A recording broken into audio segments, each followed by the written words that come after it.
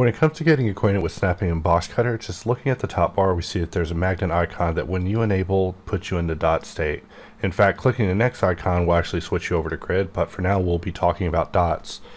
So with dots enabled, by holding control and hovering over the surface, we see that dots appear, which by clicking and dragging will allow us to use them as a jump off point for what we're attempting to do here. So right here I'm actually holding Alt and clicking and dragging off of that dot in order to drag from that middle point, and then I'm beveling the shape, holding control again in order to grab a different dot, and just working this middle area.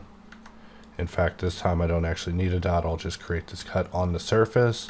However, I'll hold control and grab this middle point in order to expand on this particular area. So that's really, in a nutshell, how you would use dots inside of Boxcutter. New to this version is the ability to set fade timing. So right now you can see that when I hold control and release, there's a nice little fade whenever the dots are exiting the screen.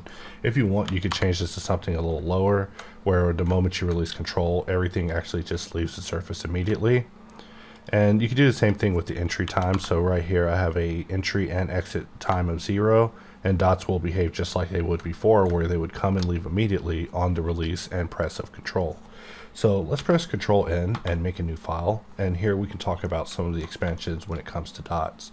So new to this version with the traditional dot system is also the ability to have world dot. So if I just press X and delete this cube, we see that we have a single dot on the surface indicating our world, and I could even roll the wheel to adjust basically the grid size, which we can see at the bottom here being changed. And what this allows me to do is basically draw utilizing dots just in the context of world. So in this case it actually isn't working very well because it's not snapping the second point. We see that we're able to snap the first point, but the moment we begin drawing we're not able to snap. This is because we need to enable Increment Lock. So now with Increment Lock, when we begin drawing, we're actually able to draw precisely to that 0.5. So with this, you can actually draw using a world dot without a whole lot of issue. And this is something that's exclusive to the default dots, which we refer to as the dynamic dot system.